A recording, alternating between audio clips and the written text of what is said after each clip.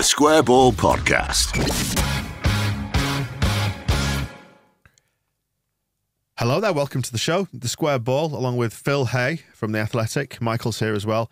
Dan on hosting duties. We've got some exciting sponsorship news coming up in the coming weeks, Michael, haven't we? Have I got another line? Because if I'm having to deal with multiple things, it's a company that I think you've hoard off their stuff before. I think is the right way to describe it. Do you know what I was going to say there? I was going to throw in you've had freebies off before just by chance, and it turns out it's true. Yeah. So they'll be coming in to clean up in. I see. Who could that be in coming weeks? Anyway, people are going to be astonished when they find out. Yeah, I wonder who that'll be. Phil, right? So this is the back end of the week show where we have a little chat about the press conference. We preview the game. The West Brom game is coming up on Friday night. Again, timestamping it as this is Thursday lunchtime as we record, so anything could happen. Do you want to talk about the game, given that Farke wasn't asked about it at all in his press conference yesterday? This was going to be maybe we should. My jump-off point is that it's so funny, isn't it, that nobody spoke about the upcoming game in the press conference because everything's been all-consuming. Because, how do you talk about West Brom are going to have up front, or even Carlos Corberán or whatever, when you find out that there are potential legal disputes with your first team squad and they're training on their own? How do you reminisce about Kyle Bartley and Alex Mowat? It's also so early in the season that everybody kind of realises that the games at this point aren't really going to dictate how the season goes. What's more likely to dictate how the season goes are things like transfers and sales and the structure of the squad and everything else, which is clearly not right and clearly needs work. Yeah, it's just incredibly complicated at the moment, isn't it? And everything seems to be very complicated. And it's kind of like you've got good news and then you've got, if not bad news, you've got kind of opaque news. So on the one hand, it's become clear this week that the release clauses that are left in the squad, and we're talking predominantly now about Tyler Adams and Lewis Sinisterra.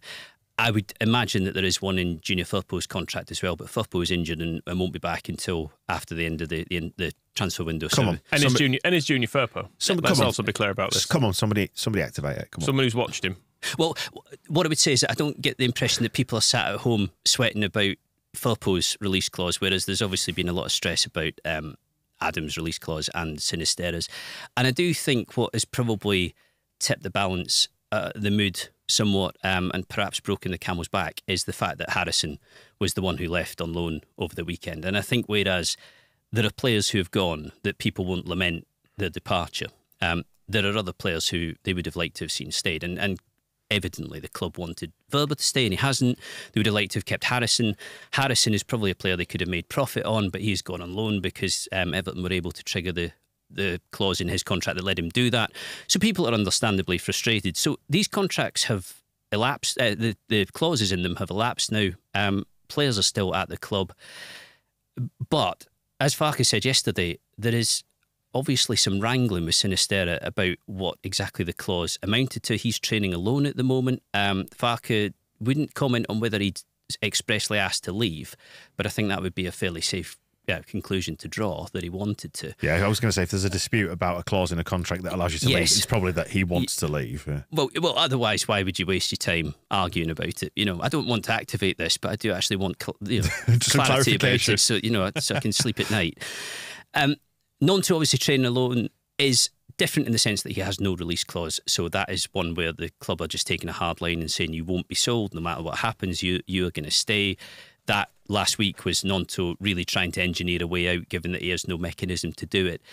So there is obviously something that needs resolved with Sinisterra. We have been told from the Bournemouth end that Bournemouth think they activated Adams' clause on Monday, or at least made a bid that would have gone close. And you would think, given that the clause is pretty self-explanatory, they would have hit it right on the button. But he is still here. He was at Thorpe Arch yesterday. He hasn't gone at this stage. It's all rather opaque, really. And there is now this scenario where you could actually see Sinisterra, Adams and Gnonto all being at the club at the end of the window, but evidently some question marks as well. I mean, Farke's the only one who seems to be talking, if not completely openly, as near as damn it. Well, I think he is talking very openly in as much as when he doesn't want to answer a question, he's basically saying, look, there is more to say about this, and there's more I could say about it, but I'm not going to. You know, he's not lying to us in any way. He's not trying to swerve away from, you know, with Nonto last week, for example, it was made pretty apparent, I thought, at the press conference after Shrewsbury by Farke that there was an issue, because he wasn't pretending that Nonto was injured. He wasn't pretending that it was a family matter or, you know, a personal issue that was nothing to do with football or nothing to do with contracts. You could tell that there was a problem there. And then subsequently the statement about Nonto made that a bit more clear. And likewise with Sinisterra over the weekend. Sinisterra does have an issue with one of his knees, but I don't think anybody is pretending that there was no transfer aspect to this either. And Farke said yesterday, you know, he's not able to concentrate on his football. He's not able to focus fully. Therefore, he's out the dressing room. He's training at different times to the squad. He's not in our sessions. He and Nonto are basically both ostracised at this stage. Helder Costa too, except Helder Costa is totally different. He wants to leave. The club want him to leave. Nobody's bothered about Costa particularly. He doesn't really come into this conversation. But it's really, really complex and really complicated. And there can't be a club that have so much to do in what is left of the window, but are more desperate for the window to close. And I think Farke will be almost happier than anybody else, any other manager, to be able to get to September and to know exactly where he stands with his squad. I know it's barely been a story. Are you going to talk about your bad knees here, by the way? Because as soon as Phil mentioned it, I did worry. I thought, oh God, he's going to trigger Michael. Not yet. Helder Costa, he's not old. We paid a lot of money for him. Why are we just going off? Whatever. Put him out with the bins. There doesn't seem to be any massive interest in him. So he was in the Middle East last season. I think he'll go back to the Middle East. Before it was fashionable. Yeah. Or as it was starting to get a bit more fashionable. But yeah, he was ahead of the curve, wasn't he? He was a bit of a trendsetter. His contract's starting to run down. He hasn't been involved for ages. I don't think you're telling me that you're hoping Costa will suddenly come to the fore and play. I sort of think moving him on kind of makes sense. I would say that, but then I also would have said the same about people like Jamie Shackleton and Ian Pervader over the summer. I was going to say, did you watch the Birmingham game, Phil? And you do look at that squad and you think, well, he maybe wasn't quite everything we'd hoped he'd be when we signed him, wasn't Costa, but he was a footballer. But that's the criterion. He would have filled a seat on the bench that, you know, Chris Clarkson was taking.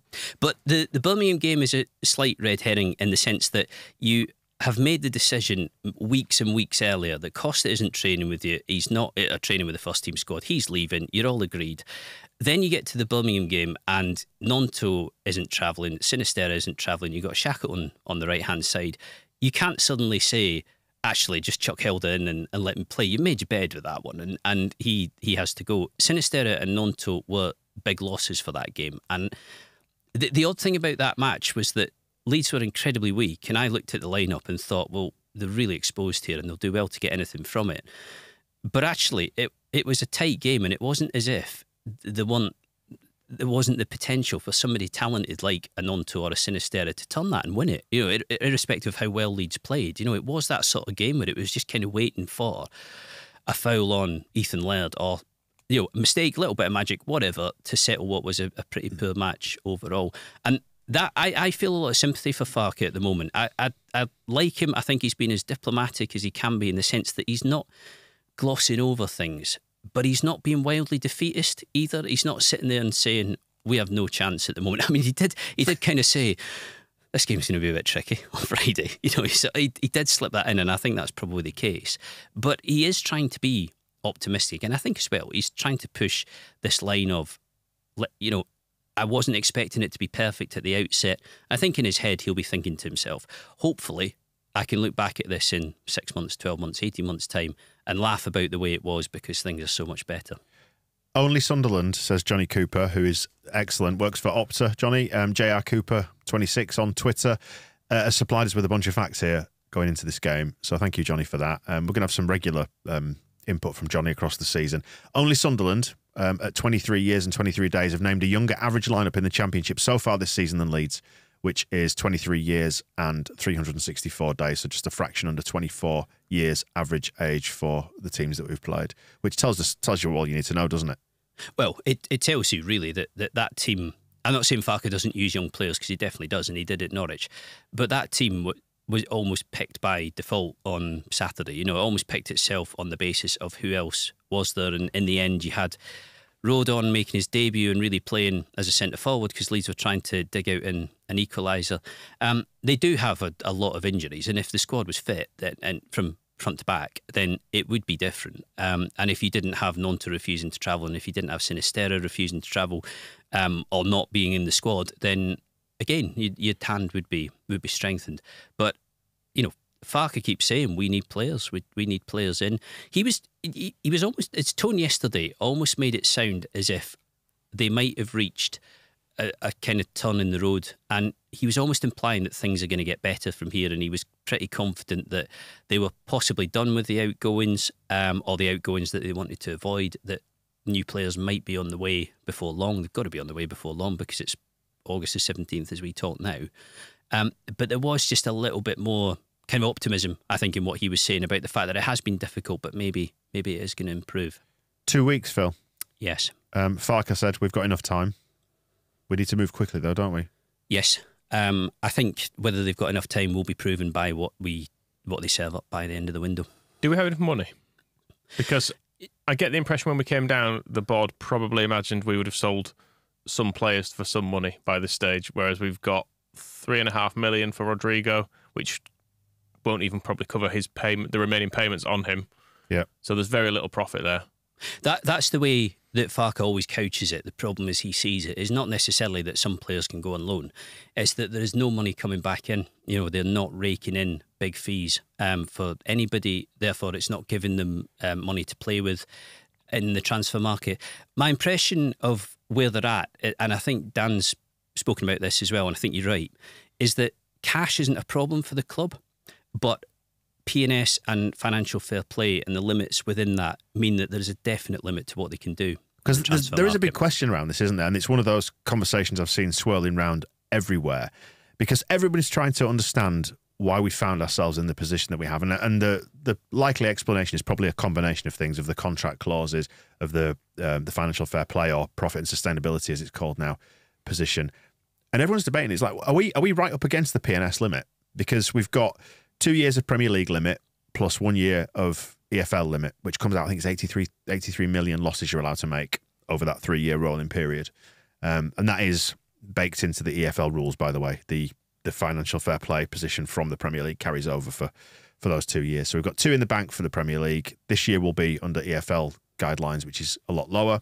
So it's 35 million losses, and it's 13 this year, isn't it? Of which 8 million can be made up by money put in by 49ers enterprises. The impression you get from the club is that the P&S limit is a challenge, if not necessarily stopping them from doing anything. There is a massive difference between a club being skint, and sometimes a club are skint, therefore they can't afford to do anything, you know, can't afford to buy anybody or do any business because they don't have any money, and a club that do have money but are not able to go any further than the limits let them go. And you'll remember the coverage of Newcastle once the Saudi money first came in there, and the way in which it was painted, where people said, even if they have all the wealth in Saudi Arabia, and they certainly have some of it, they aren't just able to do Mbappe, and they aren't just able to start, you know, forking out for everybody and anybody, because there are limits. You know, there are limits to what they can spend before they start breaching FFP and are held in breach by the Premier League. As Chelsea prove. But Chelsea are the perfect example of the struggle and the inability of people like us to know for sure how any of this works, or how it is that you sneak within the limits, even though you seem to be spending way beyond the limits. How it is that you cut down on what would count for P&S, how you avoid it. It's incredibly complicated.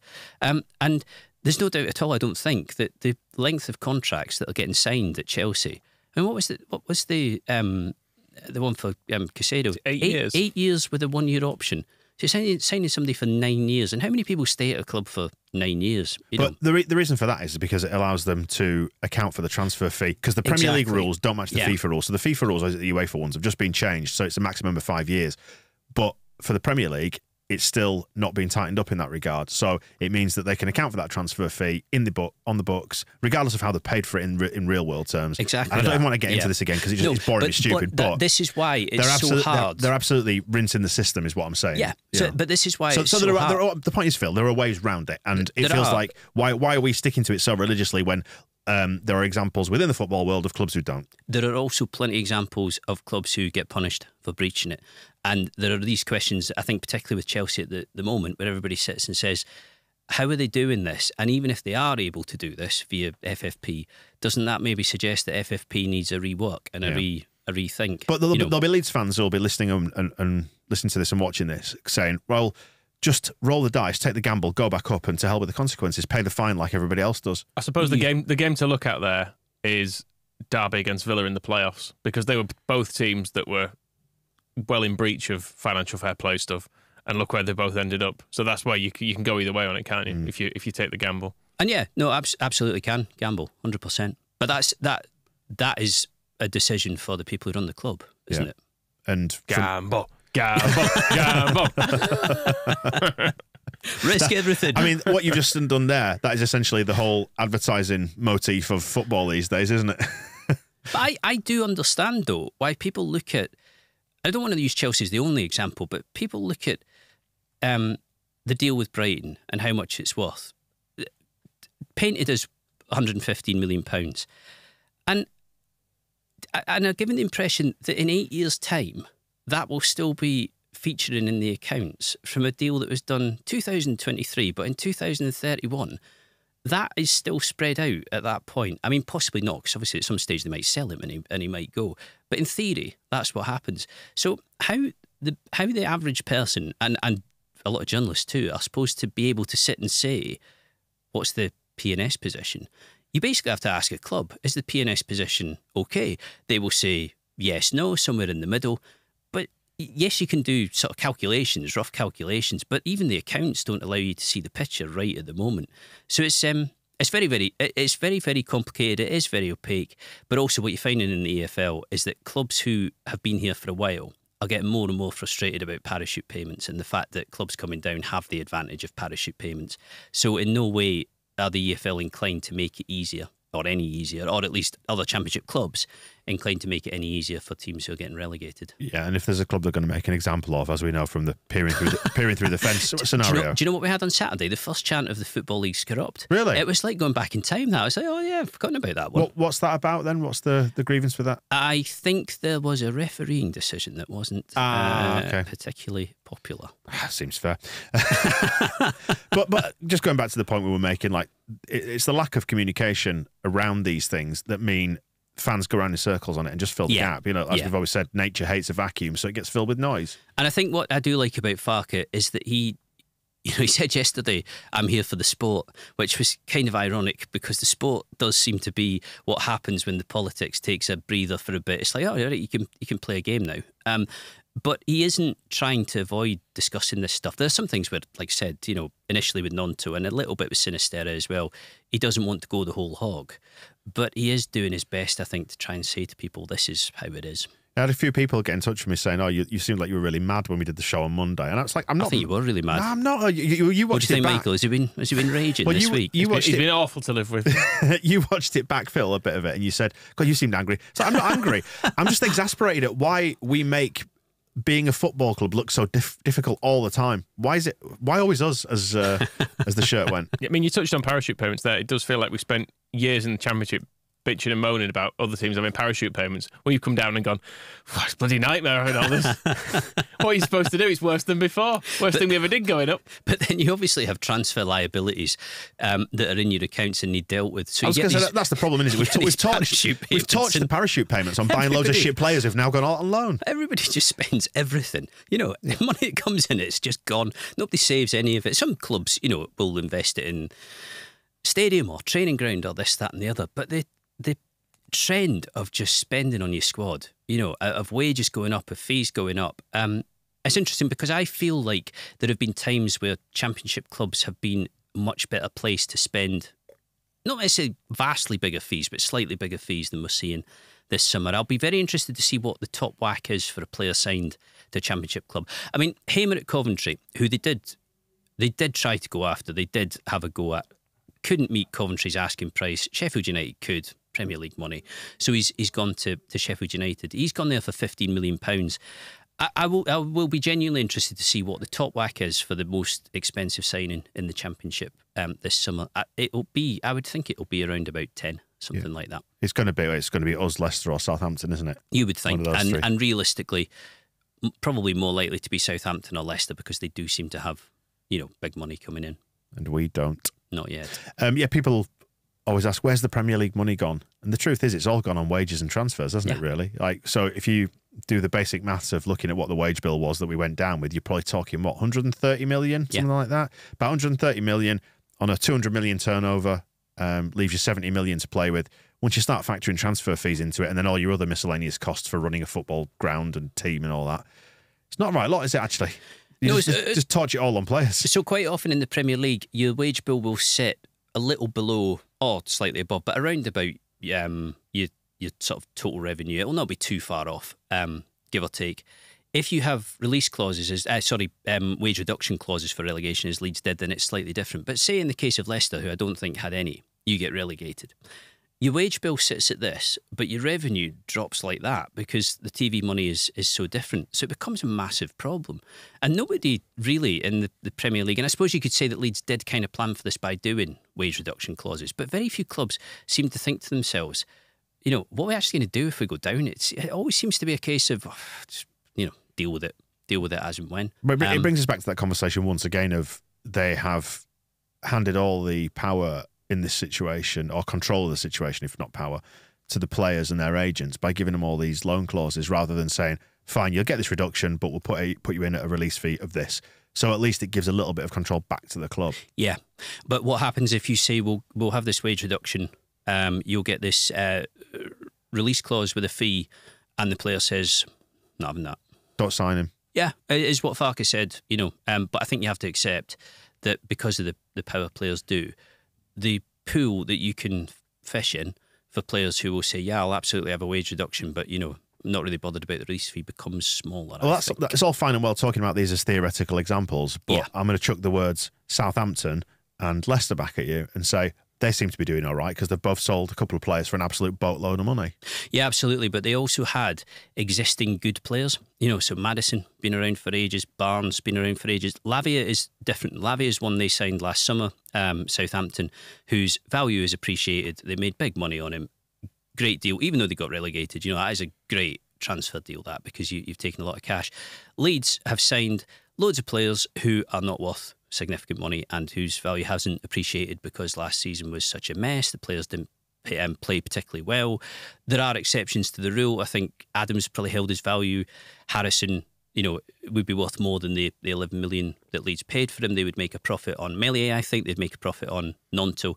But, once you start going through Christensen and even Verber, Llorente, players like this, they're worth less than Leeds signed them for. So the bigger picture is poor recruitment that has in no small way led to this. You mentioned Elan Meslier there. Just 5 clean sheets in our last 52 matches. We've conceded 102 goals across those games. Stat from Johnny Cooper there. Absolutely unbelievable. It's felt like that though, isn't it? The idea that goals are just flying in all the time. Well, if Mellier's value has depreciated versus what that, and the plan was probably to sell him this summer, wasn't it? But they probably hoped for like 40 or 50 million. Whereas, they certainly did a year ago, yeah. Yeah, whereas Paul Ladd's been on the receiving end of 160 goals in 2 seasons. No surprises that his confidence is shot, and he looks like he's had the yips for quite a while, and it can't be good for a player, can it? Nope. And no clean sheets in 18 consecutive matches, by the way. Is also another stat that Johnny's sent through, which matches a run between December 2021 and April 2022. We had a longer run between October 2004 and January 2005. That was 19 in a row. Don't know if that's the record, but it's all good news. Yeah. So, is that one thing we need to get out of Friday? Would a clean sheet be an achievement at this stage? And who goes in net? I mean, we were very close at Birmingham, weren't we? That felt like it was very much headed for a 0-0 until the penalty, which I'm still not sure about. I don't know. I can't remember what did you say, Phil? Did you think I thought that was a penalty. Yeah. Nonsense. Part of the Football League system. Yeah, the utter corruption from top to bottom. Yeah, no, I thought it was a penalty. The biggest problem has been, as a team, and when it comes to performance, the biggest problem has been the utter inability to keep clean sheets, to defend consistently. And you need goal scorers. I think everybody looks at the team and says they need another 9. I actually think Leeds do feel they need another 9, and I do think that's something that we will see. But do they want to hurry up? A number 9 or 9 players? Hopefully. A number 9, okay. Yeah. But they cannot... They're not going to get anywhere with this defensive record staying as it is. And I know that they're in a different division now, but they are a club who are in the habit of shipping goals in the way that Meslier is a goalkeeper who is in the habit of shipping an unbelievable number of goals. I mean, you're right. You just cannot, as a goalkeeper, you just cannot retain your highest level of confidence while it is just constantly fishing the ball out of the net. And we had a close look at his stats last year, and it was showing that he was conceding quite considerably more than he should be if you trust the XGOT, which I know is your favourite stat. Expected Game of Thrones, as we said at the time. Yeah, would be great, that, wouldn't it? Yeah, that sounds like Leeds, actually. Tits and dragons, apparently. Expected Game of Thrones. How bonkers is it going to go this weekend? That is how Game of Thrones was once explained to me, because I've never seen it. So I said, "What's it about?" Yeah, somebody just said to me, "Tits and dragons." Yeah, basically that. Yeah, basically that. So he probably should have performed better. Definitely should have performed better. But the defence in front of him, or the structure in front of him, was pretty hopeless too. Did you put Rodon in? Yes, I think you do. Yeah. Strauch alongside him, obviously? Probably more likely, given that one's right-footed, one's left-footed. I don't think Creswell did a huge amount wrong at all at Birmingham. Would like to see Creswell play more, but I think Rodon, having come from Spurs, he's going to go into the team pretty pronto. And he definitely ticks the box of grizzled Championship bastard, I think. You think so? Yeah. The sort that we want. I think Ampadu does as well. I think Ampadu is potentially better than that, but he looks to me like hard enough and game enough and savvy enough to mix it in this league for sure. Another one of the Johnny Cooper facts that he sent through, that Strauch has completed the second most passes in the Championship so far this season at 211, which is only 25 fewer than Rotherham have done as a team. I noticed after the first game, because I was having a look at Archie Gray and his passing stats, touches, because I wanted to see in the first game. I've been really impressed with him and was against Cardiff, and I wanted to see, I had the impression of him being on the ball a lot, and when you looked at the numbers, it was clear that he had been, but Strike stood out straight away as the second, third, fourth highest number of passes. Ayling, Ampadu, Gray on 74, 75, 76, and then you had Strike, who I think was on something like 132. And it's funny because in the game itself, I hadn't kind of picked up on that amount of possession going through Strike, but it is something to look at, because it does seem to be where the ball is going a lot. Don't tell West Brom. Their analysts haven't bothered looking at. Their analysts haven't bothered doing anything this week apart from listening to this podcast. Yeah, it's like I did enjoy the some of the discussion that surrounded when Max Aarons ended up at Bournemouth. And it was when the story obviously broke that he was heading to Leeds potentially. And that was the thing that had alerted Bournemouth to his availability. And in no way was his agent maybe, driving that. I think people do think that it might work that way. What do you fancy for the West Brom game on Friday? Did you go into it with any hope or optimism based on what Farke said, based on what the way that things are? Just on the defence, actually, do you think Drama might slot in for Ayling, because he's not been very good? I looked at the reluctance with which you said that. Like, you don't want to... I don't want to have a go at Ayling, but had he been a new signing, had Junior Firpo been doing Luke Ayling defending, I think people would be maybe losing their minds over it a bit. I do feel like he's having a difficult time, Ayling, but he falls into the category, doesn't he, of players who've given the club really, really good service. So looking at Ayling, that it's not deliberate, it's not about application, it's not about anything like that. He did have the misfortune on Saturday at Birmingham of being up against the only player that looked like doing anything on the pitch, that was Dembele. It was Dembele who pretty much turned it towards the end. I think it's a fair question to ask. I think it's a fair point of discussion. What Farke has said about Dramé so far is that he hasn't been fit enough, basically. He's had this hamstring problem, so he hasn't been at a point ready to play and to be involved. But I think these are the decisions that are starting to come up now. In the same way, and Helder won't be involved because he has concussion, picked up in training, but I think Byron was coming into that position anyway, wasn't he, after the first couple of games? That felt kind of natural. It does need to settle down now. If Rodon is going to play a lot, get him into the team. If Byron is going to be left back, get him in there.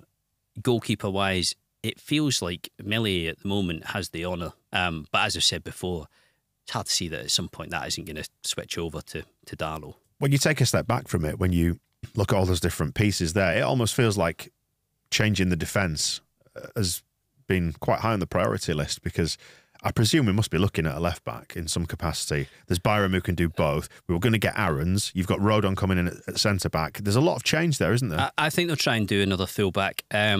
Keep eyes on Charlie Taylor at Burnley, because they have been looking at him. Talking of players who sit football out and refuse to play. Yes. I always felt it was a bit different with Taylor, didn't you? Yeah, I think with the passing of time, you understand these things a little bit more. And he has since done an interview saying, look, I was naive, young, and made a bad decision. And let's not forget that Gary Monk completely threw him under the bus with that as well. Yeah. And also, it wasn't as if Taylor was forcing his way out of the club. He was a game away from being a free agent, and so he just didn't want to get himself injured. And to anybody who sort of thinks, oh, well, he should just have played anyway. Look at Berardi against Derby. It can happen, can't it? It absolutely can happen. And as much as it doesn't very often, Berardi getting a serious injury like that was just absolutely the sod's law scenario that quite often develops there. So I think it's a bit different with Taylor. And I look at Taylor and I just think he's just a very good left back for the Championship. Particularly, so, GBC, definitely. Like Max Aarons, I think Max Aarons would have been a really, really good signing. I'd have been. But instead, he's a little turncoat bastard. Very happy with that. Didn't he get injured at the weekend? He was taken off, wasn't he, towards the back end of the game, sort of in the last. You messaged me and said, he got injured today. Yeah. But I don't know how serious it was, because he's now dead to me. So not interested in his career anymore. Would have loved him if he came here. Nope. Our last home win on a Friday was against West Brom. Yeah. I'm guessing. Yeah, March 2019, 4-0. Our last home. Oh, what a night that was. Our last home Friday game in front of fans was on Good Friday against Wigan. Yeah, the awful game. Yeah. Yeah. And Johnny, actually, in the information that Johnny has put lost 2-1, still not over it. I don't think I'll ever know what went on that day. No. It was the most, almost eclipsed by the Derby second leg. But that Wigan game was almost, it felt like looking on it should be unlosable. You can't actually possibly lose this game, particularly because they were such a good team. Weird our last Friday game at all was December 2020 behind closed doors against West Ham. The amazing thing about that 4-0 against West Brom was that they'd lost at QPR on the Tuesday night, and that was the night when Bielsa was pictured in the tunnel, crouched down staring at the ground, and there was the press conference afterwards, and someone asked him, are you burning out? And he properly bit on that, and was saying it's not a thing. If you look at our stats and you look at everything else, no, we're not burning out. So this kind of went on for the next couple of days, and then it was a big game against West Brom because they were right in for promotion as well, and they turn up. Hernandez scores that goal after 12 seconds, top corner, bang! Just amazing perfect. night that was, yeah, wasn't it? Oh, a beautiful Wonderful moment. Yeah. Did we do the guide to that? We did the guide, which you can find on our feed. Certainly, we've done a show about it, haven't we? I can't remember if we did. I've just talked about it. Yeah, it was magic, wasn't it? Just a perfect start, just to answering all those questions. Missed that bloody goal. Did you? Not in the ground yet. Packing Mags back in your car. Yeah.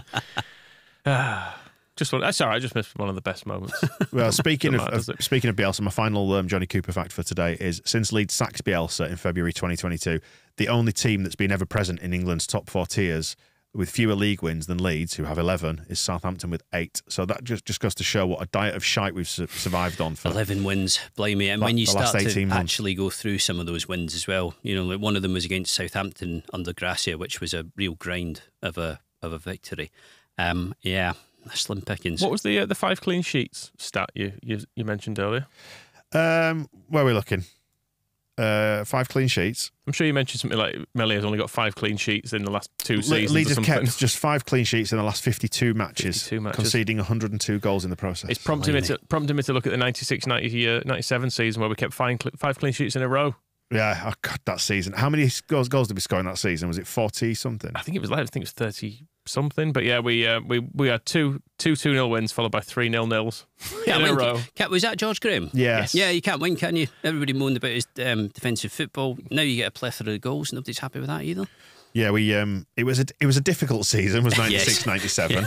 But then again, that was the season, wasn't it, when we had the Derby 4-3 where it all went up. No, that was after. Or was it the season after? That was the fun season. Oh, right, this was just 0-0s. Yeah. Just every week. There must have been no jeopardy in that season at all. Like, towards the end of it, people must have been turning up thinking, Probably not be any goals in this. Well, I was going to say, if you go onto the Wikipedia page and look at it, it's got all the the game by game breakdown of it, and there's a column on the right hand side for scorers, and God, it's so sparse.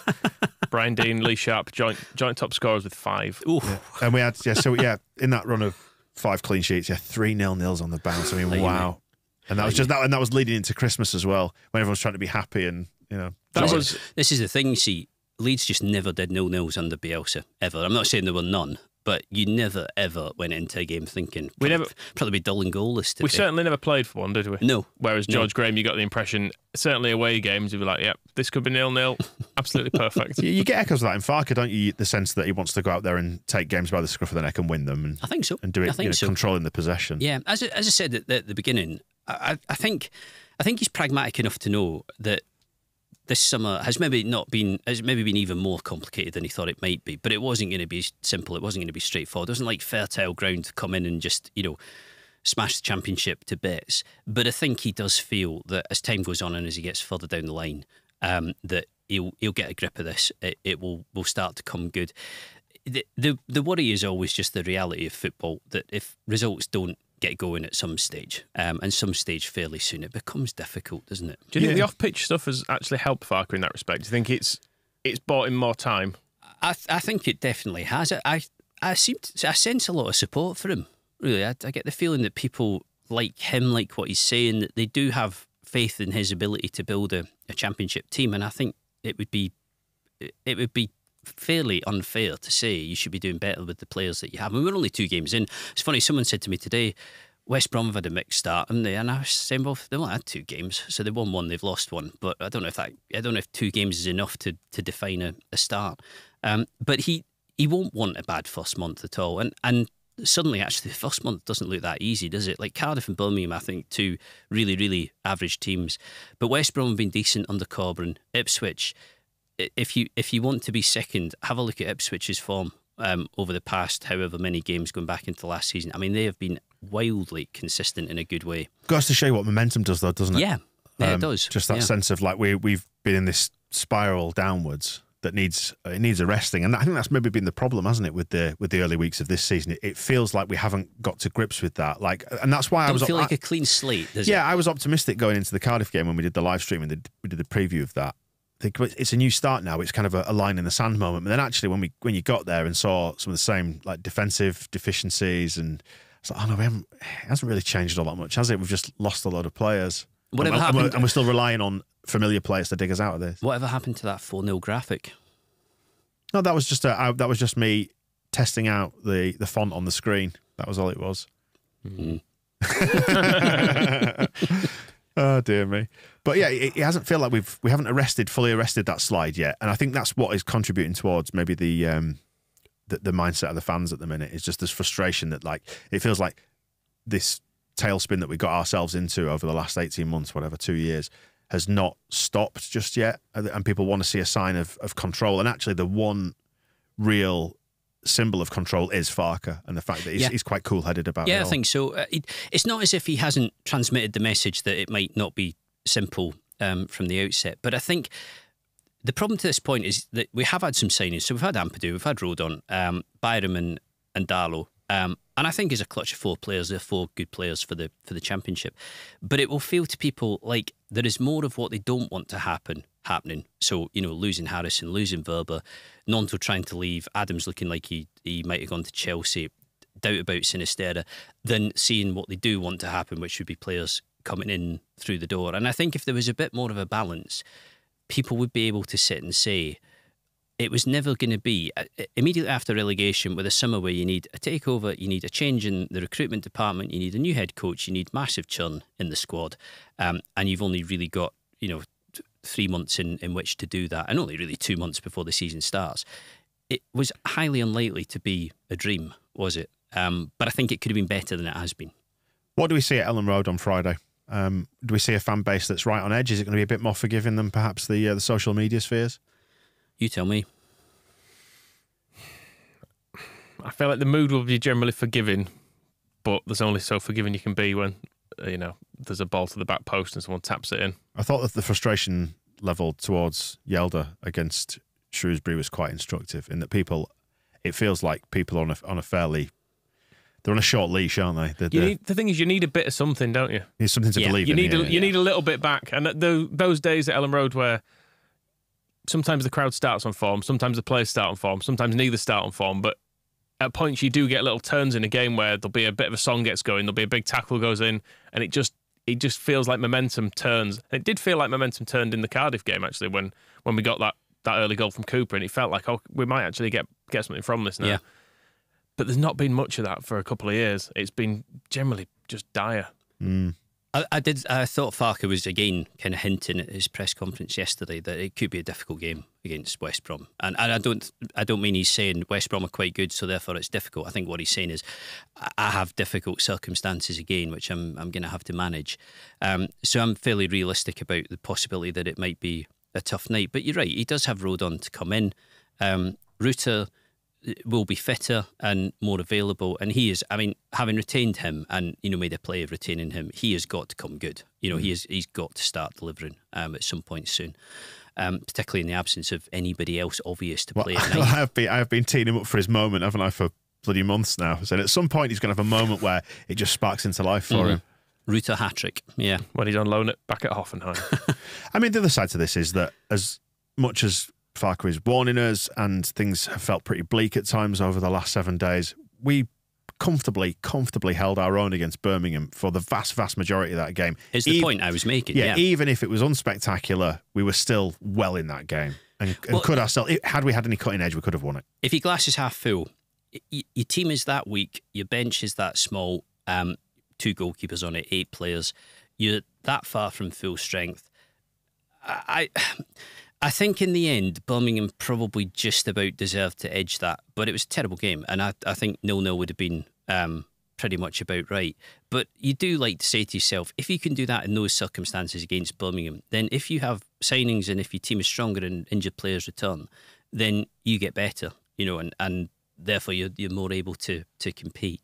But it is in this league, it's results on the board, isn't it? Well, to circle back to the very start of this show, which was, should we actually talk about the West Brom game? What do you know about West Brom? Do we know enough about this division just yet? Or are we still dealing with our own crises? They've got some good players. They've also got players. I mean, I noticed Eric Peters in their squad, who seems like he was at Stoke about 100 years ago and is now 35. But they've got a couple of players who we know. So they've got Mowat, they've got Kyle Bartley as well. Other decent players like Chalobah and so on. It looked to me like they were playing 3 at the back in the last game against Swansea. It's a good win, that. I think Swansea will be decent this season without being necessarily brilliant. But they've been good under Corbyn. They've been a decent side, and people remember that he was quite heavily touted for the job when Farke got it this summer. Good coach, done good stuff in the jobs he's been in. And what's your feeling going into this game? I'm almost creeping around to looking forward to it again as we say this early Thursday lunchtime, because match day comes around. I think, do you know what? You've got to look forward to it, otherwise what's the point? Yeah, I just don't see where goals are coming from is the problem. Because I think the attack will be largely similar to the Birmingham one, and I don't see there's much cutting edge there. I think Ruta comes back in, though. I agree with you on that. I don't think there's much cutting edge there. I'll say that again. It feels like he probably will. I can see it being a little like the Birmingham game, actually, that it might not be flooded with chances this game.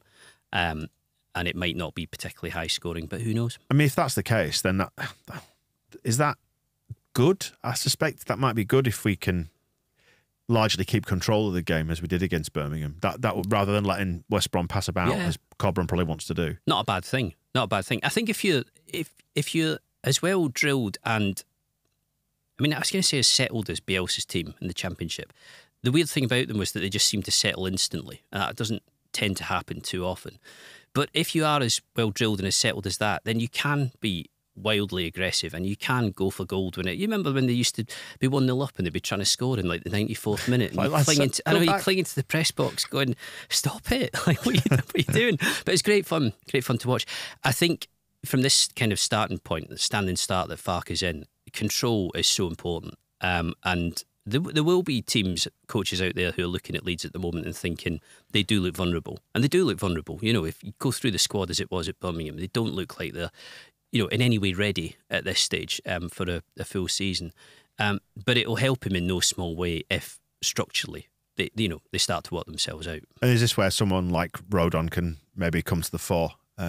Just it's something different to look at, isn't it? That's one of the things, is that we've kind of been relying on looking at the, like, even when you look at Rute, you're starting from a position of his fee and him making zero impression last season, so you're already kind of thinking about it in a negative frame of mind. Whereas you bring a new signing in like Rodon, it's just something different. It's someone new. We get to know a different player. Do you remember how it was for Monk in the first month of the season? And he had Bartley, but it just wasn't like, it wasn't finalised, the defence. It wasn't finished. Then he got Janssen.